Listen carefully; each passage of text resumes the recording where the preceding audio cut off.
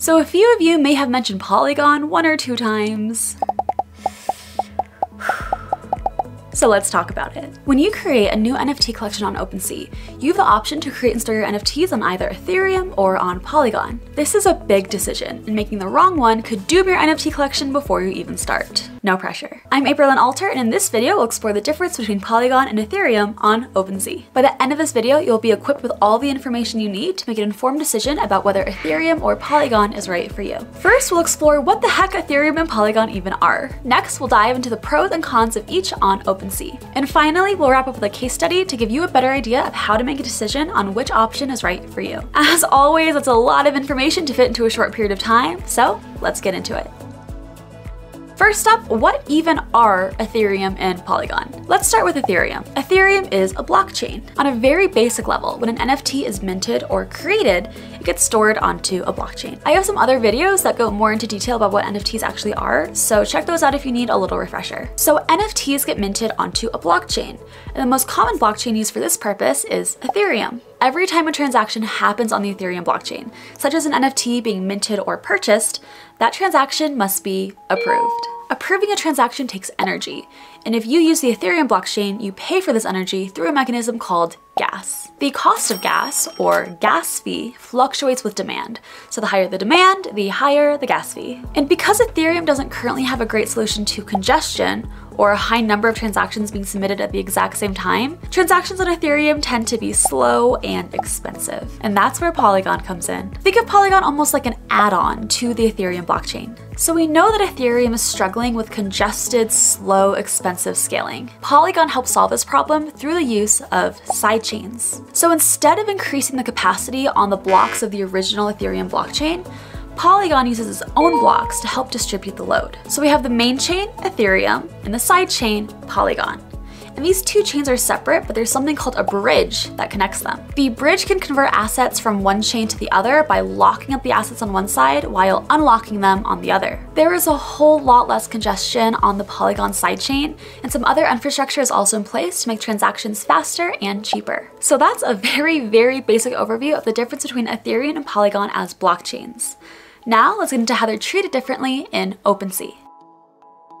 So you're on OpenSea and you're excited to create your NFT collection, but then you're hit with a choice. What blockchain do you use, Ethereum or Polygon? Let's explore some of the main differences. We'll start with the biggie, gas fees. There are a whole host of gas fees associated with using Ethereum on OpenSea. These fees are separated into one-time fees and recurring fees. There are two one-time fees associated with Ethereum.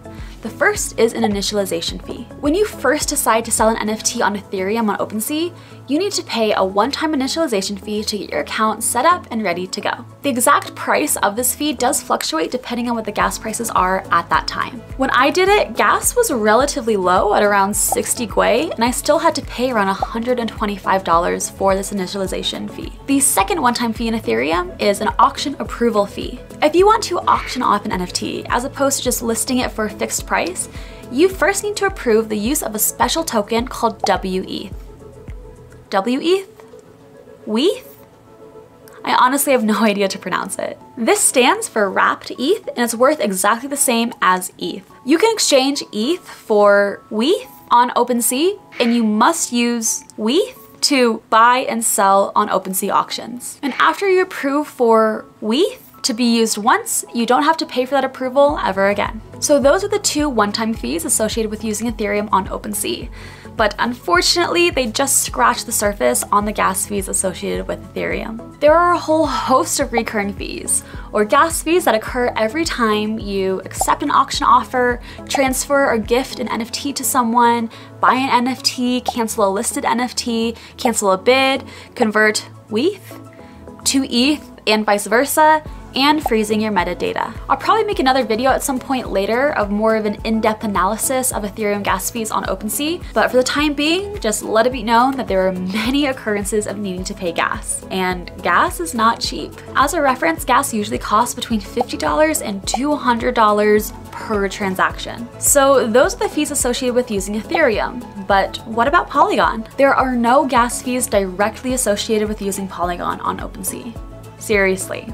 I know. But in order to buy an NFT on the Polygon blockchain, you still need to indirectly pay gas. Let me explain. So when you look at an NFT listed on the Polygon blockchain, you can see that it can be purchased with ETH. But on OpenSea, there are two kinds of ETH: Ethereum ETH and Polygon ETH. NFTs on the Polygon blockchain can only be purchased using Polygon ETH.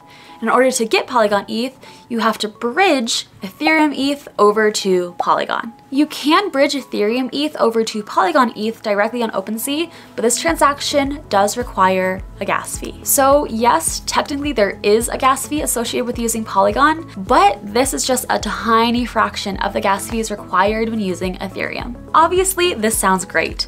Why wouldn't you want to pay less gas fees? Let's get into some of the trade-offs of using Polygon. One cool feature on OpenSea is the ability to auction NFTs. So instead of selling an NFT for a fixed price, you can just auction it off to the highest bidder. You can even set a minimum bid, ensuring that the offers you receive are above a certain price. This auction feature, however, is only available in Ethereum. Apparently, it is in the OpenSea pipeline to offer the auction support for Polygon in the future, but who knows how long that would take. Additionally, one of the main concerns about Polygon is that it is less secure than Ethereum. I'm not saying that it's completely unsafe and that all of your assets are destined to be lost, but objectively, it is just less secure than Ethereum. So if you do choose Polygon, you just have to have a little extra trust that Polygon will not lose your NFTs and your funds. The final drawback to Polygon is that people in general tend to be much less familiar with Polygon than they are with Ethereum. Most people interested in buying an NFT have likely heard of Ethereum before, but a large majority of them have never even heard of Polygon. So if part of your NFT audience is comprised of people who are not experts in the NFT world,